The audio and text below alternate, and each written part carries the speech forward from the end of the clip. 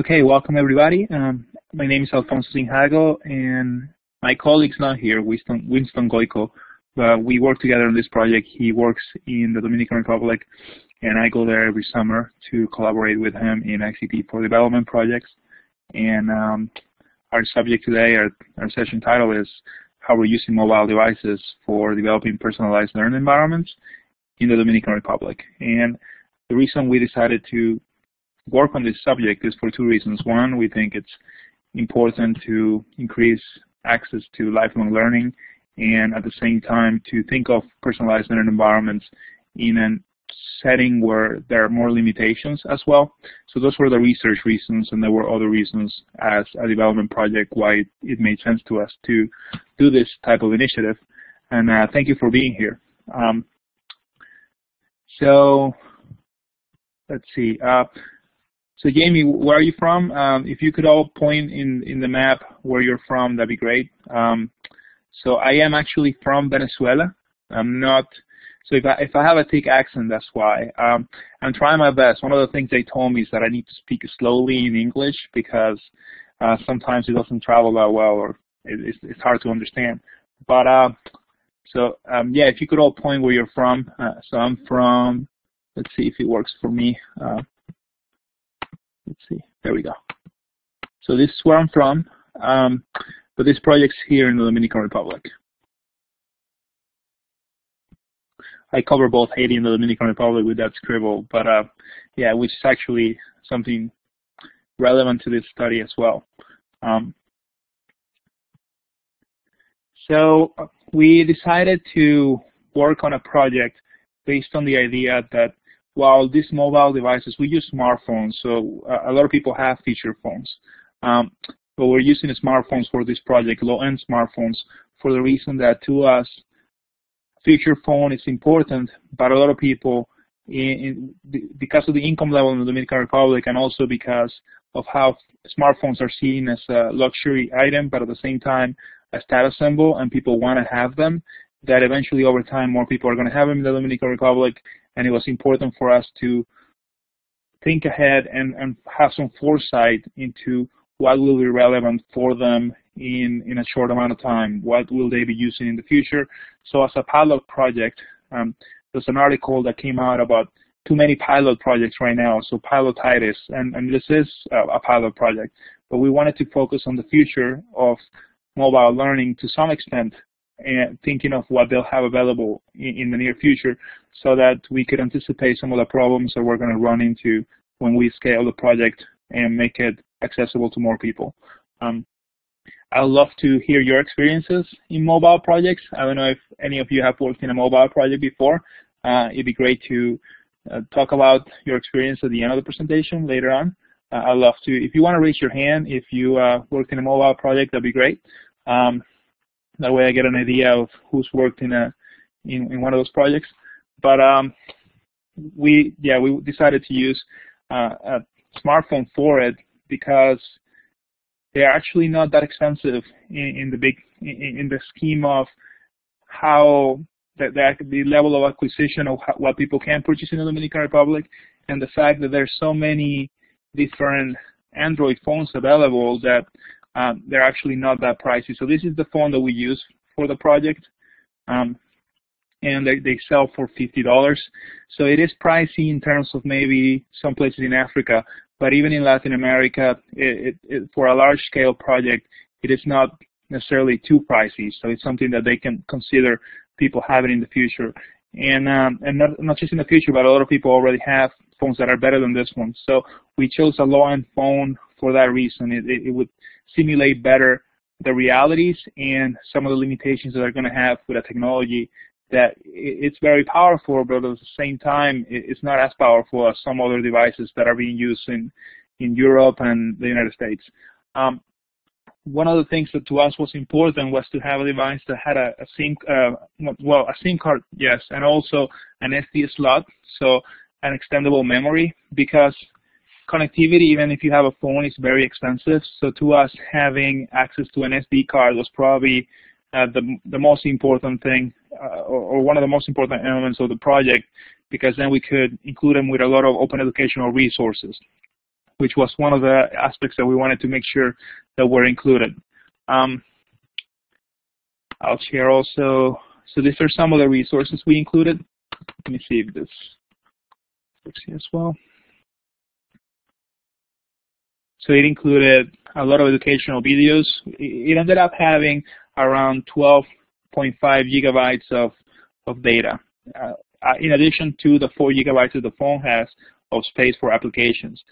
But instead of focusing on what can those 1 million applications in Android can do, which, I mean, they can do a lot of things, and that was part of the focus of the study too, we also used the SD card as a way to deliver educational content. And that included a course on how to learn English, and also how could they learn something that they wanted to learn for their professional development. What could they learn that would benefit them long-term individually? Because as an andragogy type of study and case study, we were interested in how would they be able to learn whatever they wanted to learn through a mobile device.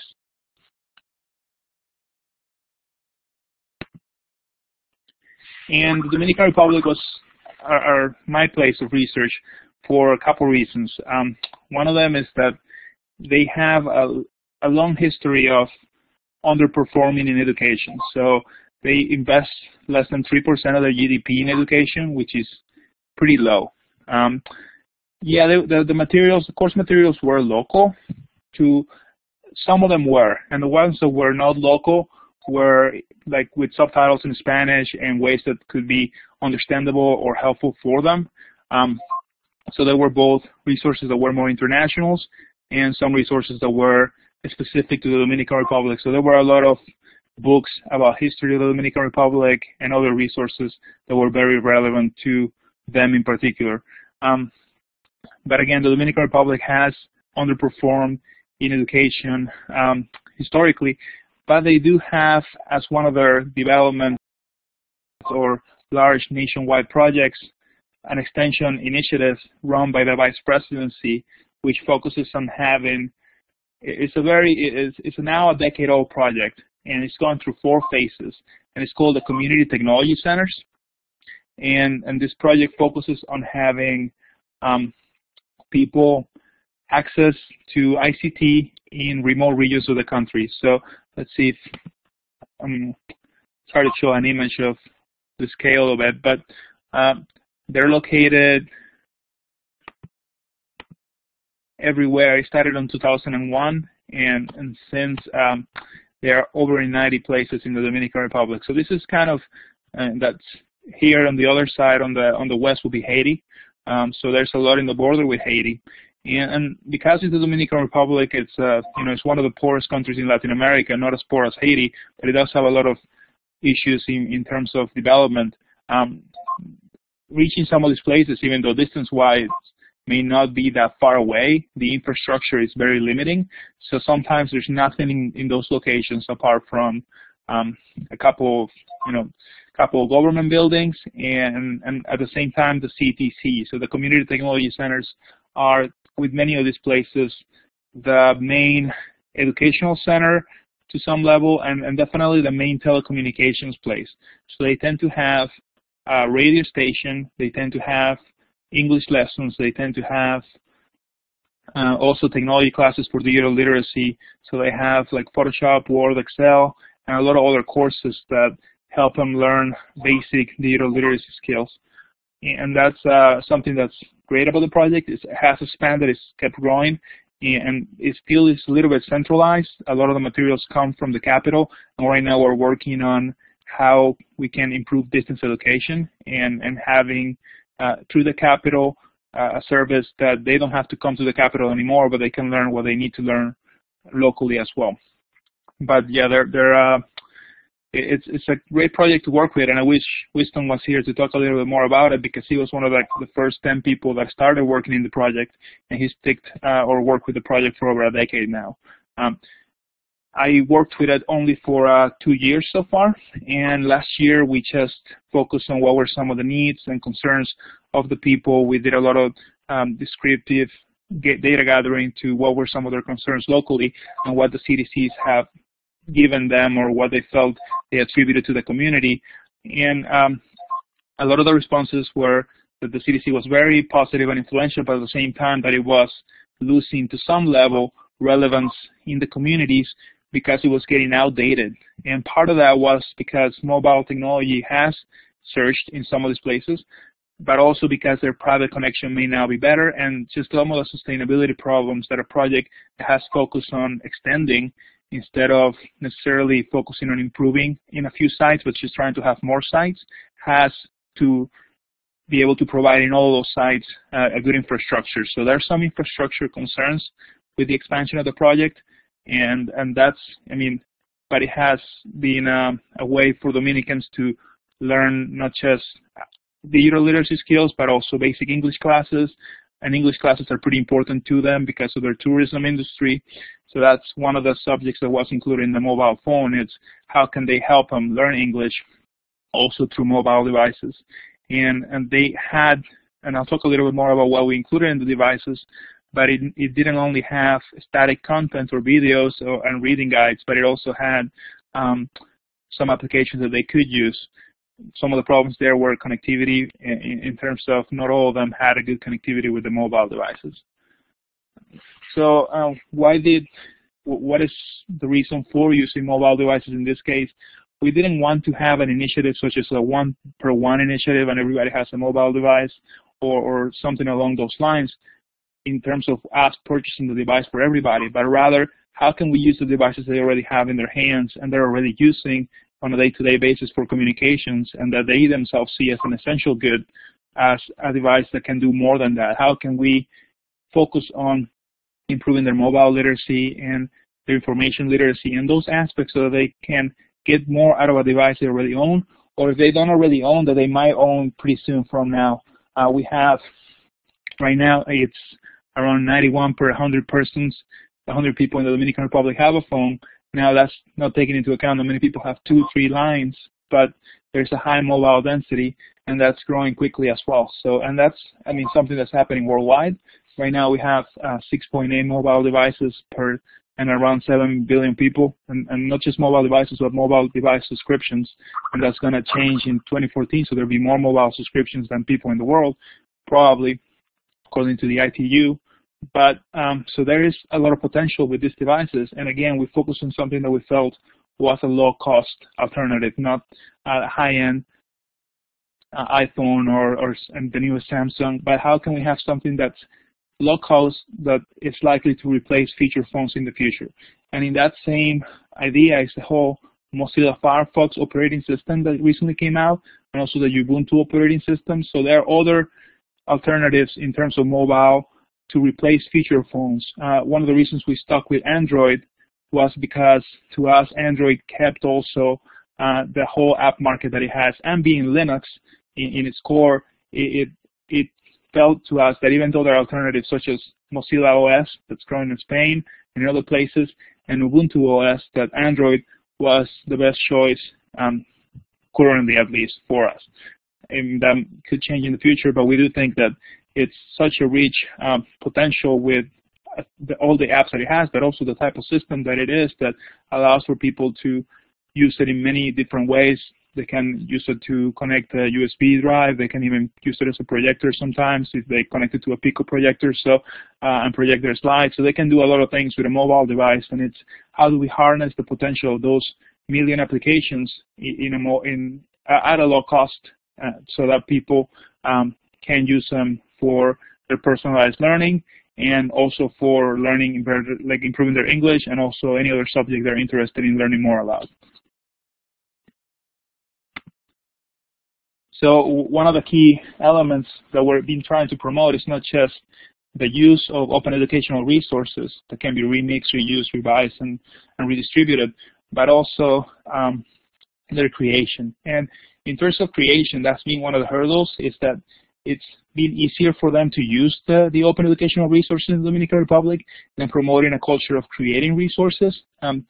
Part of the initiative, the pilot project, included how can they create them and maybe record interviews with people in the town they live in and gather information about their local history and things like that as well. So the project does have an element of how can we share local voices and local cultures globally so that more people know what's happening in the Dominican Republic or what's happening in those particular communities through mobile devices, but that's been more limited in terms of its effect. So I'll get to that a little bit more later, but right now it's been more of a consumption of open educational resources through the mobile device. So one of the questions before was, what did we add to it, or what did we integrate in terms of open educational resources? So a lot of the books from the Gutenberg Press were included, and they have over 40,000 books that are openly accessible, and we included quite a good number of them, thousands of books within the device, so they could pick a book and personalize their learning to learning from a book they were interested in reading.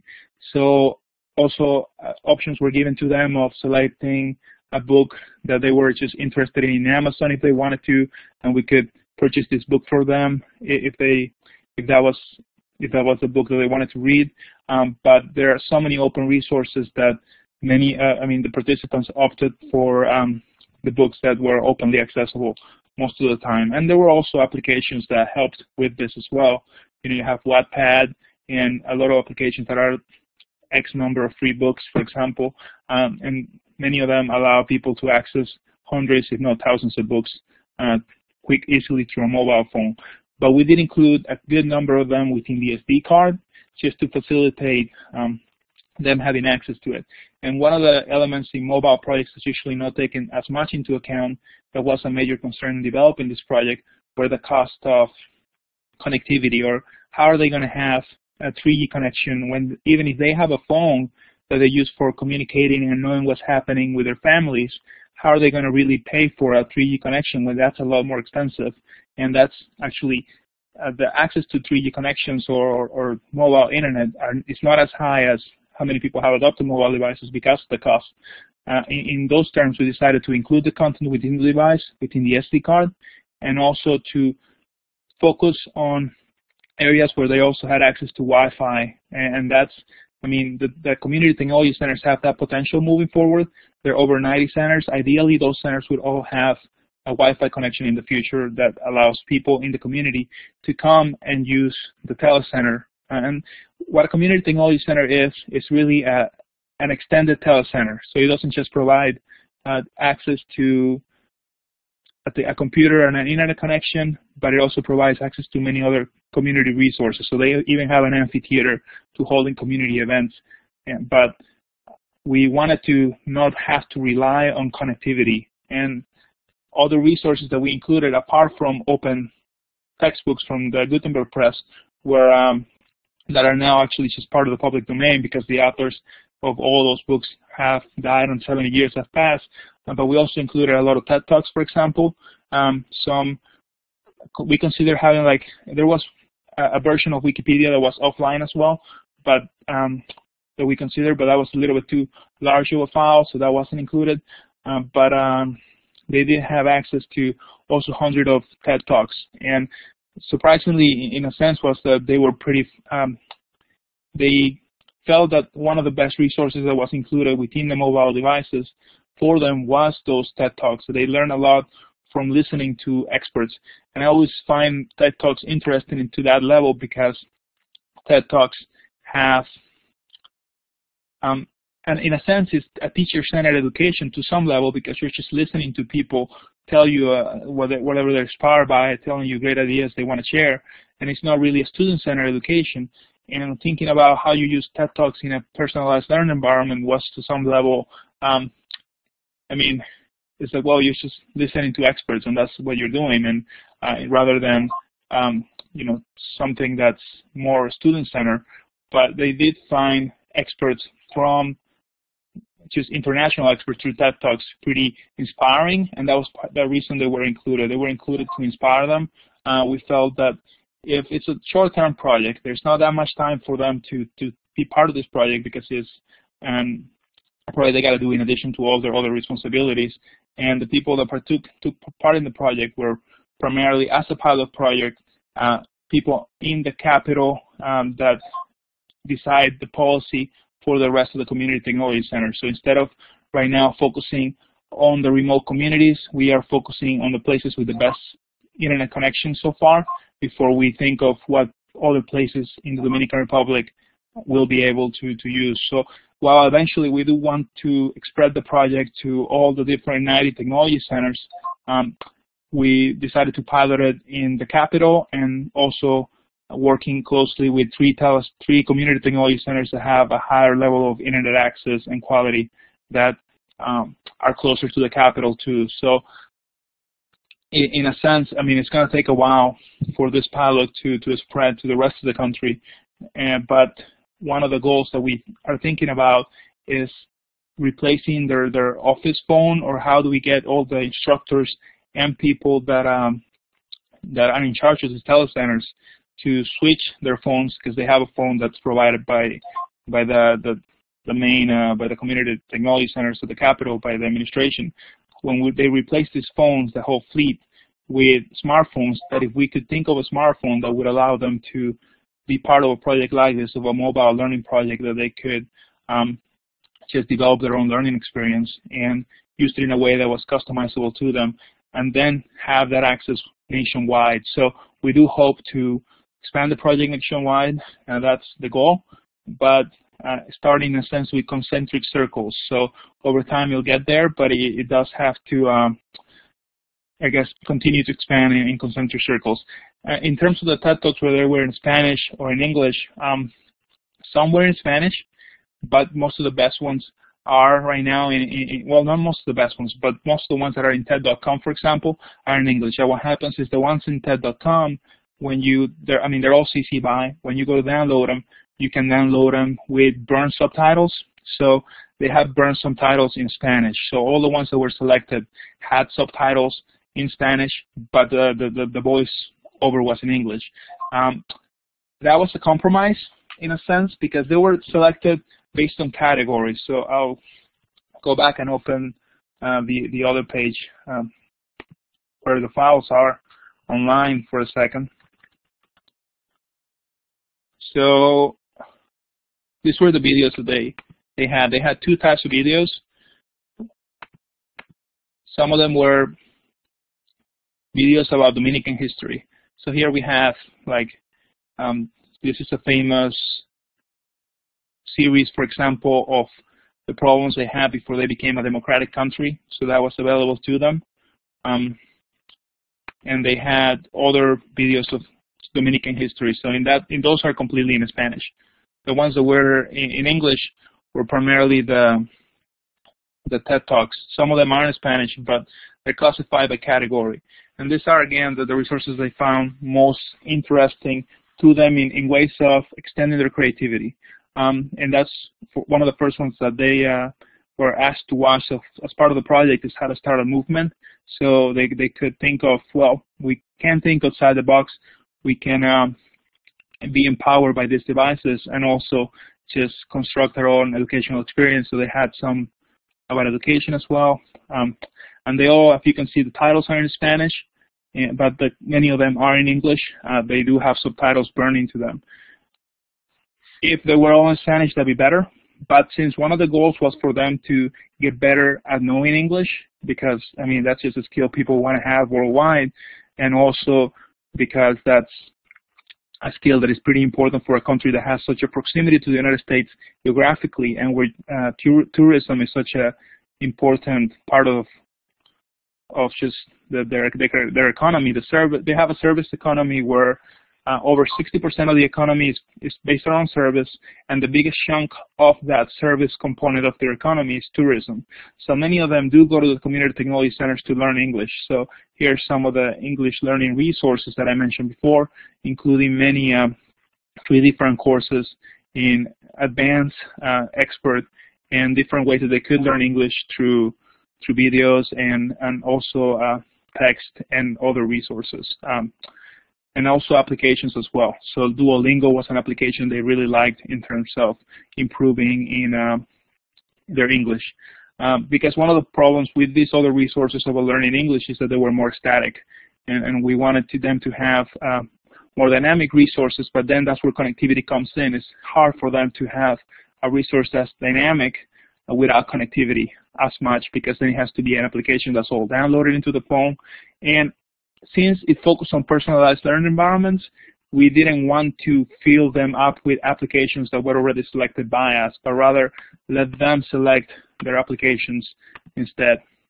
So yes, there are over 1 million applications, but if we are truly trying to have them develop personalized learning environment, we don't want to limit them to just the 20 we installed or the 30 that we installed. We did install some within the device, like English learning ones and also book reading ones, like Wattpad and others, but we didn't want to fill it up with applications for various reasons. One of them, we didn't want the phone to just get too slow and clog down because it had too many applications already running. And we also wanted them to download and explore more within the application market. So that was the other part of it. With 1 million applications out there, there are many that do the same thing. So it's more about finding the one that works for you.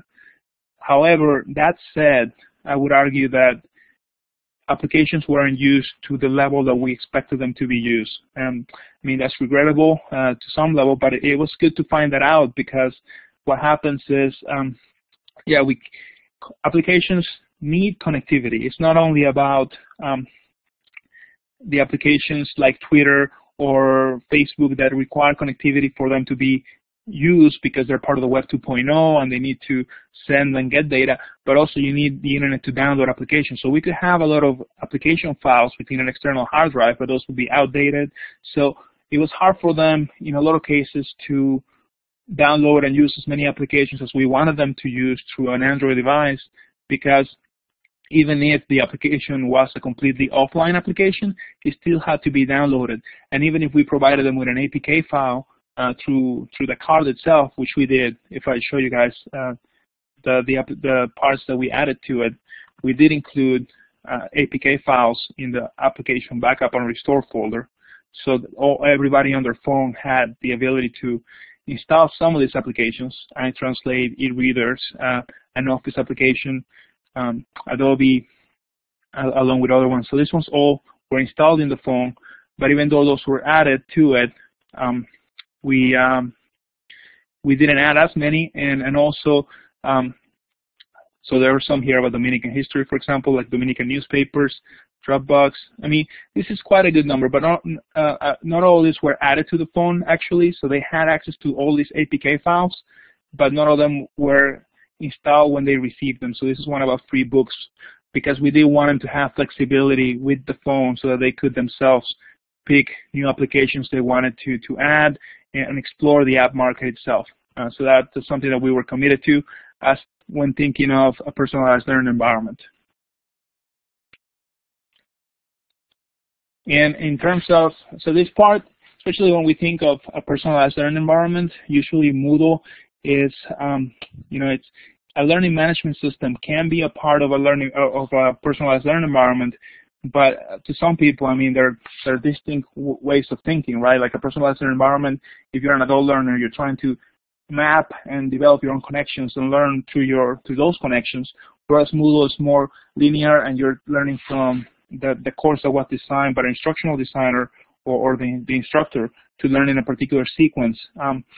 However, we did use Moodle to have some sort of structure with some of the elements, even though some of the assignments within the course that they were taking in Moodle to improve their use of the devices had a lot of elements that asked them to explore their personalized learning environment. So part of exploring the personalized learning environment was that they were asked to create it, to build it. One of the first exercises was for them to map out what their current personalized learning environment was like and develop it further, and then exchange that diagram with other people in the course so they could expand their personalized learning environment. So do we need Moodle moving forward? Maybe not. We have sort of using Facebook as a learning management system because a lot of people do use Facebook already. So one of the, to me, surprising parts of the Dominican Republic so far has been that they have already, in a lot of places there, in a sense, use Facebook as a learning management system. So while we are trying to use an LMS to improve the communications between the capital and the different remote regions, all the different 90 community technology centers, they are already to some level using Facebook for some of those tasks. So we don't know if moving to Moodle is actually the right way to go, or whether we should just improve our use of Facebook as a learning management system. And there's some arguments to why doing either way. The reason for Facebook has been primarily that the students themselves in those 90 centers have a Facebook account, and it's complicated because in some level we are subsidizing Facebook use, and that's like, well, you have 90 community technology centers, and most of them are students using Facebook in their free time, but that's the part where they interface with Web 2.0 technologies. So why don't we use that, the fact that they're already connecting to Facebook, to do something through it that simulates or has a lot of the elements of a learning management system. So that has something that it's an ongoing discussion. We could use Facebook closed groups for a learning management system to some level, because you can add files and have polls and other things, but Moodle is much more sophisticated.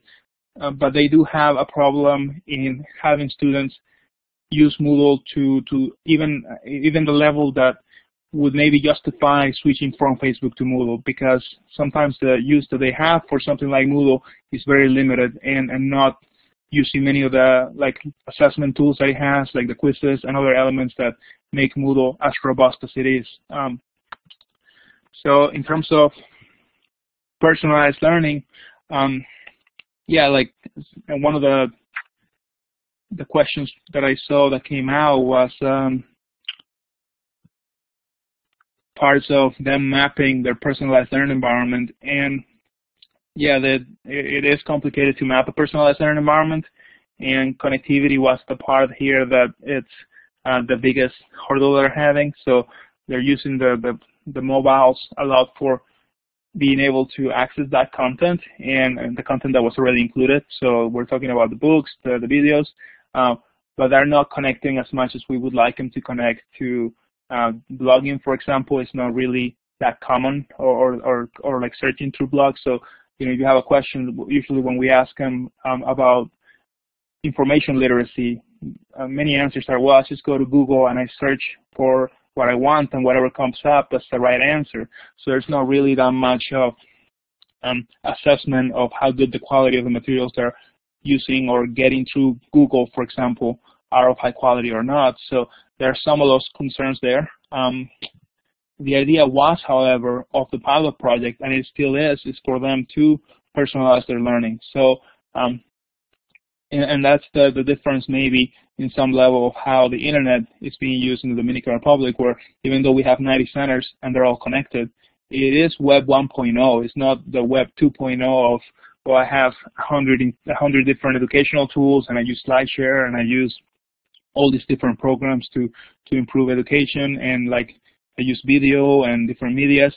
But in a lot of ways, their use of the internet's a little bit flatter than that, and it's mainly for accessing information. And without improving connectivity, it's going to be difficult for them to have the type of personalized learning environments that people do have in Europe and America and other places. So I think that's a long-term goal for them to improve their personalized learning environments. And we'll keep having those exercises so that they at least become more familiar with the tools they have available, and learn more about the different educational tools that they could use, and how people are using the internet in different ways to connect with more people and learn from other experts, and just have communities of practice around Ning and other places like that. But that it's going to take a while. We are trying to do that through them personalizing their use of applications to some level, so they're deciding themselves what applications they want to use, and deciding. Part of the project was, well, what would you like to learn through a mobile device, and how do we get there? So you map your personalized learning environment, you have a learning goal, and how do we develop our use of the device to reach that objective? How do we personalize it? So on what type of activities should we use? What type of resources should we use? So what apps, how can we find the best apps for learning X? Let's say X says, I want to get better at making jewelry. So one of the students wanted to get better at, I want to create jewelry so I could sell it as an informal economy, activity, and gather additional income for my family, and just because I like it. So that's what she wanted to do, and and she wanted to see how she could use a mobile device for that. So part of it was, well, can you use Etsy, for example? Well, that's really, you could use it for inspiration, but not much for selling. You're in the Dominican Republic. Could you use Pinterest for ideas? Yeah, you could do that as well.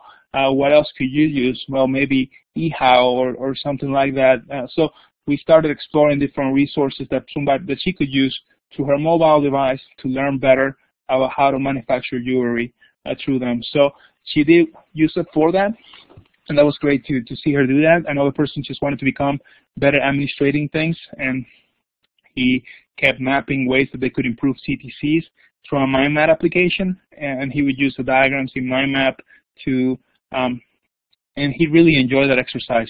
His favorite app was probably just mind mapping through the phone, so he kept mind mapping different things through, and it's a small phone, but because we didn't have one of the larger phablets, we just had a smartphone, but he did have quite a skill creating different mind maps through it. So that was nice to see as well, and that was the part that they were personalizing, as well as choosing the book they wanted to. And when I show you all the list of videos, there were some videos that were recommended through them through the learning management system that they could use on or see on a weekly basis, the recommendations for them.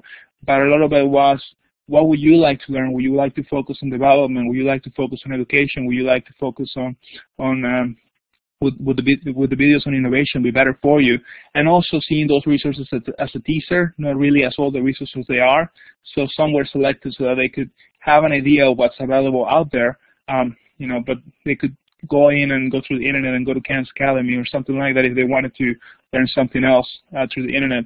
But it was left up to them to both personalize the applications and personalize just also using what videos they wanted to use and what ebooks they wanted to read as well.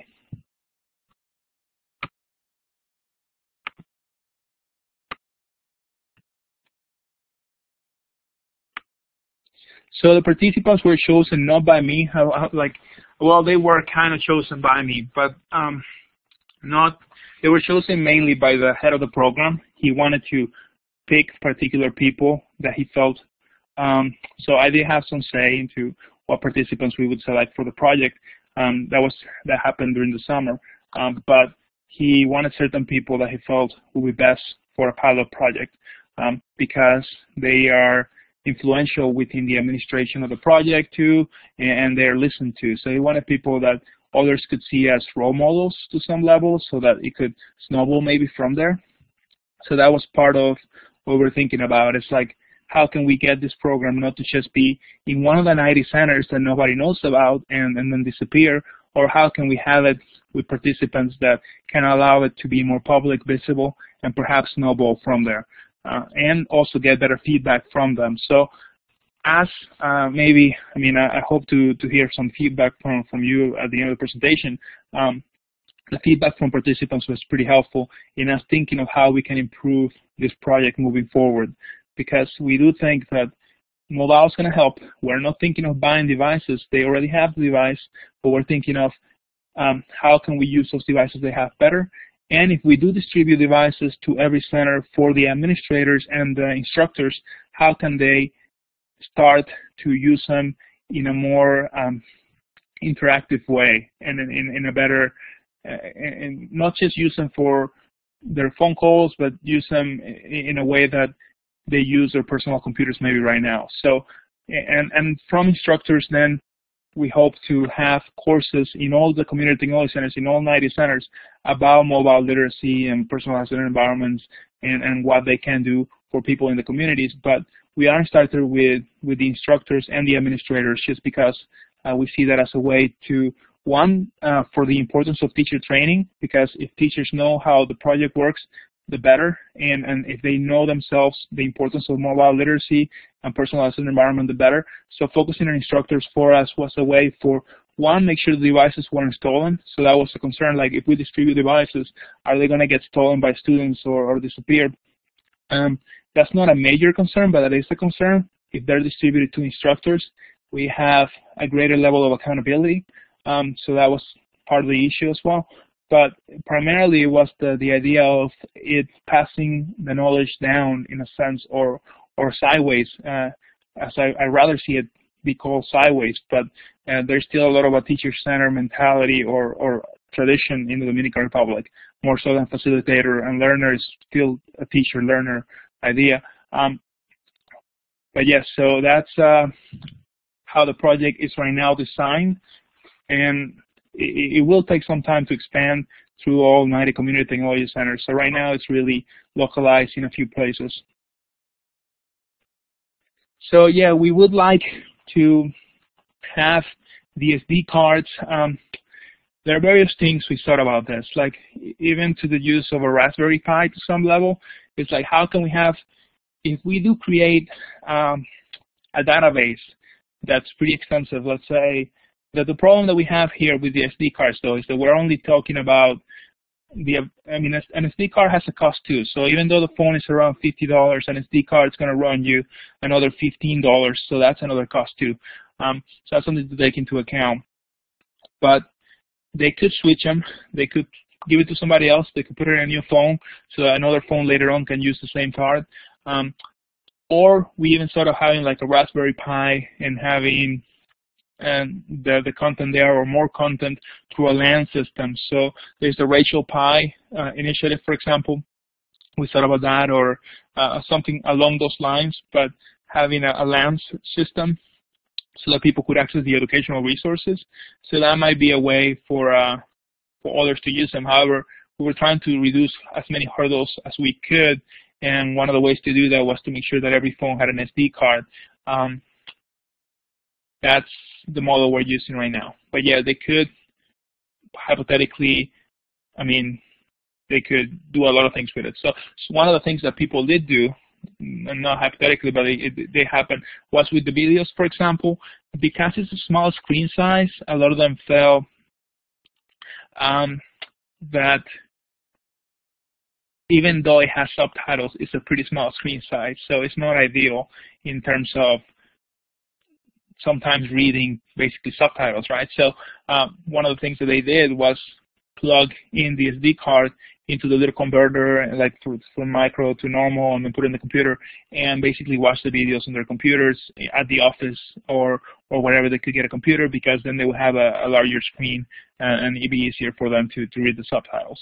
So having the subtitles all burn into the videos was great, but having a small screen has some limitations, even with media like that. Now, if they were all in Spanish, it wouldn't be a problem.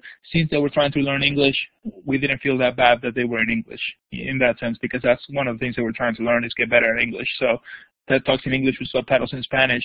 There's actually an application that was based around that premise in iOS and Android of how to learn English through TED Talks, because the subtitles are in a different language and the audio is in another one. So it has even been used as an application itself for language learning. I don't know how effective it is, but I do think that in this case, some of them, since they were trying to, well, their feedback has been that since they were trying to learn English, having TED Talks in English wasn't really that much of a problem, and they had subtitles as well.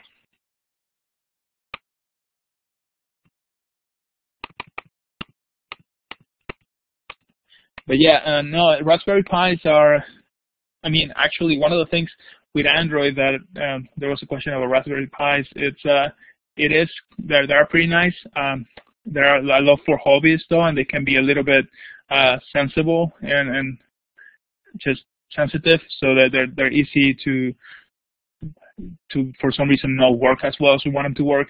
So I am thinking that small stick Android PCs may also help in the future. So we are also looking at there's the Recomatic, like Android PCs that you basically just plug it into an HDMI, and then all of a sudden the whole TV becomes an Android PC. So and those are also like $50. So maybe Android itself will take some of that place later, and that might actually make it so some of these apps they're using right now may be more transferable if we move from just using Linux in a Raspberry Pi or just having some sort of those server used through them, but instead of that, using them with Android itself as well, or using Android sticks to also share content. But yeah, it's going to keep improving, so who knows what's going to be available in a couple of years.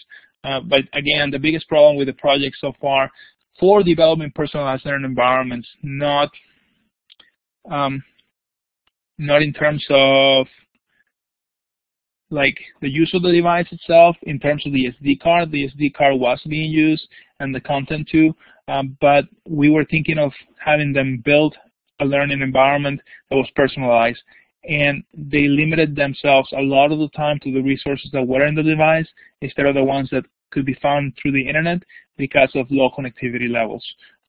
Just because you have dial-up internet, in this case they don't have dial-up, but they have a DSL connection that's shared by so many people within the technology centers that both the Wi-Fi and the LAN are very slow, to the point that it feels like dial-up or worse sometimes. So connectivity, even though it's there, if it's too slow, it can be just frustrating to people to be able to learn. Or connect and download resources and use new apps, for example. And then time constraints are a problem with just adult learning sometimes, and people in the Dominican Republic in particular, it seems to be a problem in terms of motivation for them because of just the demands that they have in their work. And even though the high levels of the administration recommended the project for them, and selected the people to participate, their remuneration or it wasn't going to increase their salaries or have any sort of short-term benefit for them. They had a lot of long-term benefits, professional development benefits, but when you have time constraints, sometimes you're more focused on what's urgent and what's just the problems you have tomorrow. So there was a lack of urgency to some level in how important it was for them to just continue to explore and not just do the bare minimum or do what they had to do to use the mobile devices. So for them to develop a personalized learning environment, maybe more time for them to just explore, it's important for them to just, and also feel that it is an activity that's going to be rewarded, maybe professionally in terms of them being listened to more by their boss when they make a suggestion about a subject they know, or just if they keep taking educational courses and professional development, being considered for a raise or something like that. But it's actually, their motivation can be pretty low. One of the traditions so far in my experience with people that work in the Dominican Republic is that you get hired and then you pretty much never get a raise, but you get more responsibilities and inflation hits your salary too. So it happens that you came in with a salary, now it's been devalued for 10 years, you earn less in relationship to an international currency or the dollar, and you have more responsibilities. So so motivation is an issue within the project, even though we focus on key people that we selected as administrators and learners. It's still motivation, especially expanding, is going to be a problem for them to explore more through the mobile devices, especially when we take into account that they have connectivity problems as well. So maybe, one of the things that we were concerned with was that we included just too many things to do within the mobile device. In a sense, that resembles the internet, because the internet has that surplus of information. We have too much data, billions of queries in Google a day, 100 hours of video uploaded to YouTube every minute. So content is, everywhere, right? So in a personalized environment, you do curate your content and curate those relationships that you want to have. And you have a million apps, so you don't use a million apps. You use maybe 30 or 40 apps, but you pick them selectively, and you pick them for a purpose of your intended purpose to learn, or for professional development, or for just whatever, pay your bills or whatever you want to use them for. But we did include a lot of content within both the SD card and just the course in general, and that was perhaps too much to expect them to both map their personalized learning environment, see how they could use it for learning what they wanted to learn through the mobile device, becoming familiar with a mobile device they weren't too familiar with before, so having to also get used to a new operating system, and even some resources, many of them had never seen a TED Talk before, so it was also, in a sense, familiarizing themselves with Web 2.0 and some of the education technologies that are being used in developed countries. So that was another hurdle, and that hurdle is going to continue as the project thinks of expanding across the country as well. They did enjoy the videos quite a bit. The ebooks were a problem within the mobile devices because, and yes, we did have an app that had like a local news. That's a good question because I haven't, all the participants and we're still in contact with each other, and I'm going to find out a little more how the news apps that were included, how useful they were for them, because there were some news apps, not Flipgrid or something like that, just like Dominican News, and I included them there. They were included there for that reason, to include more local content, and I haven't heard how much that was used, and that'd be good to know how much they used that app in particular. But in terms of ebooks, even though they had thousands of Gutenberg Press books, reading them is a problem. To read, or they could choose a Kindle book if they wanted to as well, or Wattpad. Reading them was a problem in a small device. It's a small screen. You can zoom in with your fingers because it's a touch screen, and you do have a lot more flexibility when it's a smartphone instead of a dumb phone or a feature phone, but it's still a small screen size. So that's a limitation to being able to use the ebooks so far.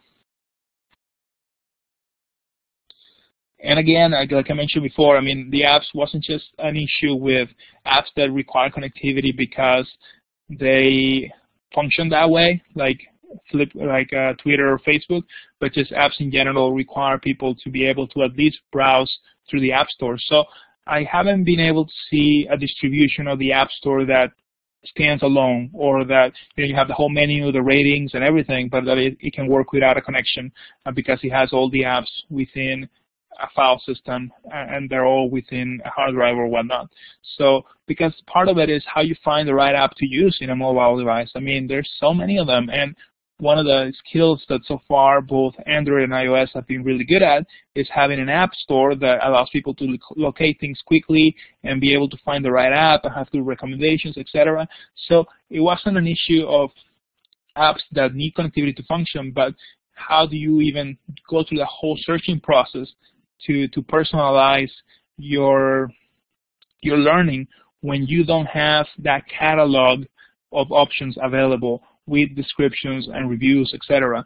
I don't think it's that hard to have that offline, right? Like hypothetically, we could have that all offline and distribute it in a, who knows, 100 gigabytes, a hard drive with a bunch of APK files and a file structure and reviews, etc.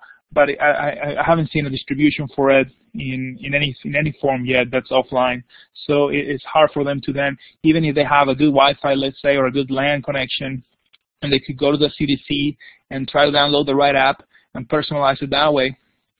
Right now that's not available, so they need the internet, even if the local connection through the LAN is fast. So getting rid of the internet there would be very helpful, and I hope that a distribution like that is developed. So that would kind of get rid of one of the hurdles of how do we use the App Store more effectively.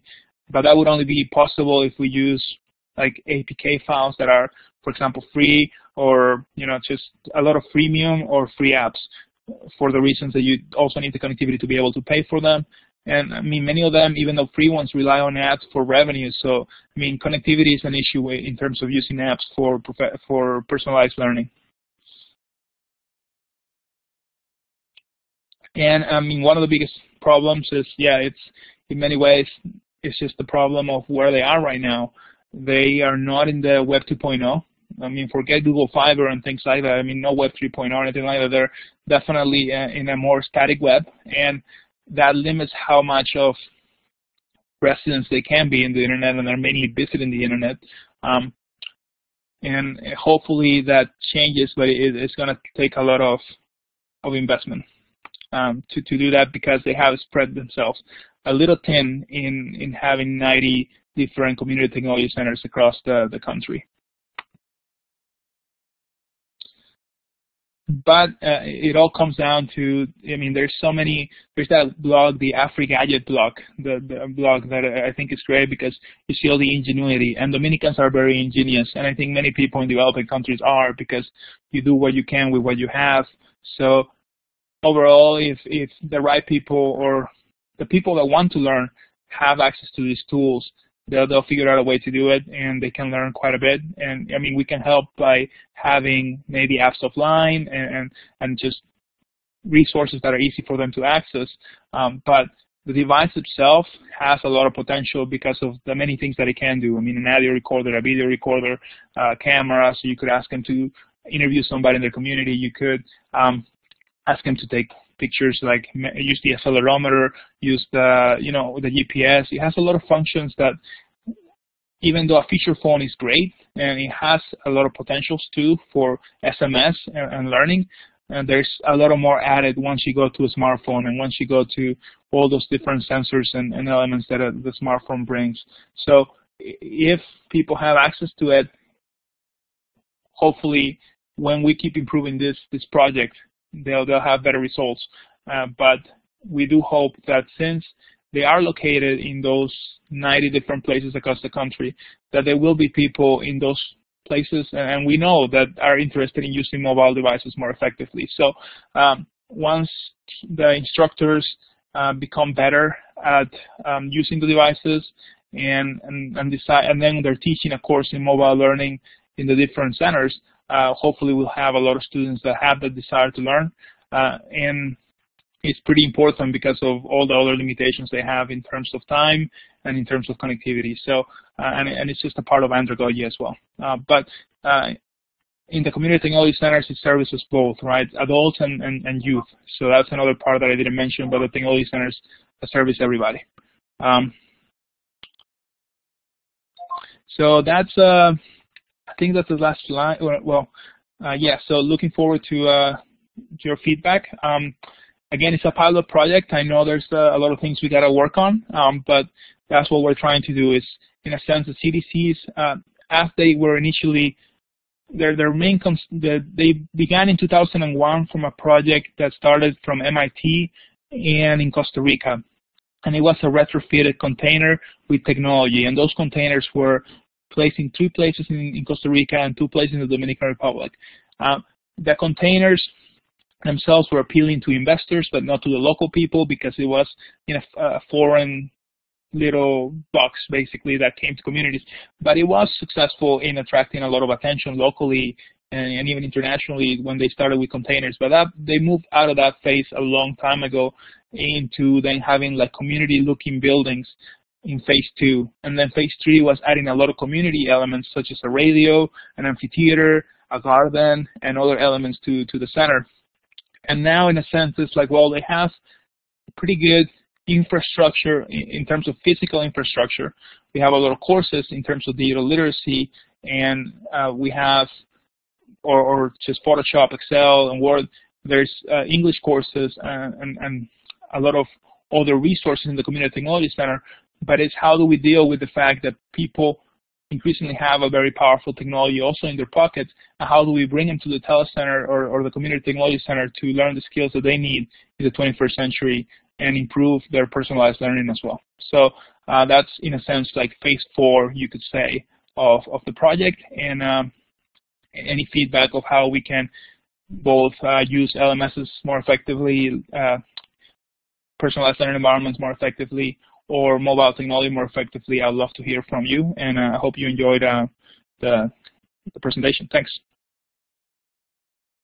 So I'll answer some of the questions. So the centers right now are financed by the Vice Presidency. So the project used to be a nonprofit project, and eventually the Vice Presidency took over the project. So they're financed by the government of the Dominican Republic.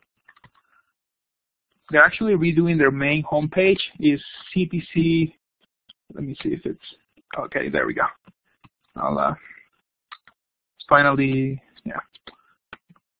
So that's the main homepage for the project right now.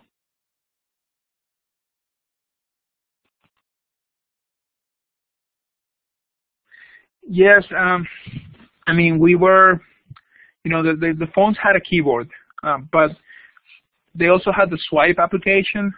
That's an Android application that lets you slide to type. I'm biased towards swipe. I think swipe works better because people can type quicker through it. But we did include one with a keyboard on purpose because we felt that if you had a keyboard, people that didn't like the fact of typing through like a touch screen could also have the traditional or the other way of typing through the keyboard itself. I do think that, I mean, we saw what BlackBerry did. BlackBerry was known for the keyboard, and they got rid of the keyboard. So, yeah, there does seem to be a move away from the keyboard. Yeah, we did include a phone with both a keyboard and a touchscreen on purpose for that.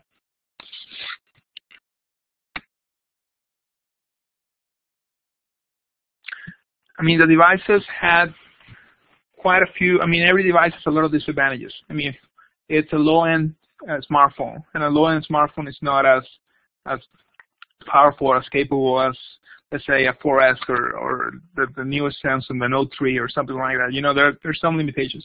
It's also not a tablet, so for learning, we didn't want to give them a tablet. I previously worked in a one-to-one tablet initiative, and that is really expensive because, I mean, even though tablets are better in the terms of a bigger screen, tablets also are not a device that they need as an essential good. They don't use their tablets for phone calls or like just for their day-to-day business. So kind of the idea was, how do we use the technology they have for their day-to-day activities for learning as well? So instead of buying a new device, how we use the one they already have. I mean, because we're doing that, we're not using a device that was necessarily designed for learning, right? So it was a device that was designed for communication and consumption to a good level, not creation. So even though, for example, there's a lot of drawing apps, drawing with your fingers is not that good. So there are some limitations to the device because they're not designed for learning, but there's a lot of good applications too. So we just think that by choosing a device that they already are going to maybe have because it's a status symbol, or they already have, or they have it in in their to-buy list, or that they simply, in a sense, need, because a lot of people do need smartphones, or not smartphones, they need feature phones. They need feature phones to be able to connect with their families, because, I mean, there's not a growth in landlines. So we're just trying to use a device that they're probably going to need in terms of a phone, or they want to have in terms of a smartphone.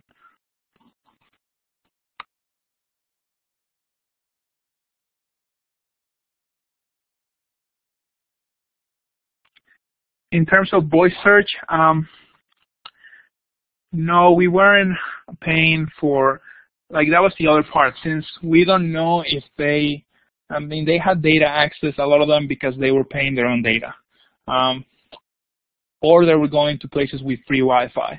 But we didn't want to pay or subsidize their data plan because we felt that that would be very artificial, or not artificial necessarily. I mean, we could pay it for, some people could buy their own data plans, but we felt that it would be very costly too. Overall, like, it's not just the cost of the device and the SD card, so that's $15 and $60 or $50 depending on the phone, but it's a lot more money if you include also a data plan. So we wanted them to make the decision themselves. So the CTCs have free internet, so they could come to the CTC and use the Wi-Fi there if they want to, or the Wi-Fi in their office if they want to in the Capitol. But we didn't want to subsidize their 3G connection, because then that would bring up the cost quite a lot.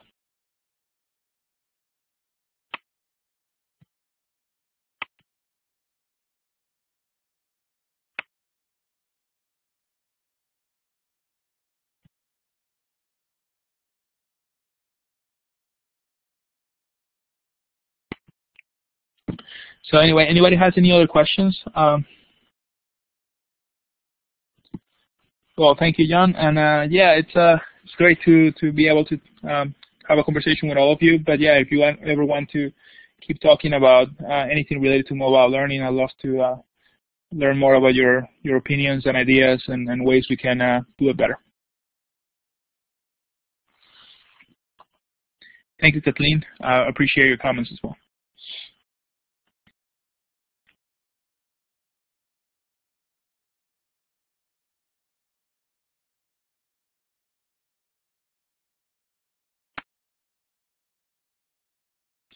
Okay.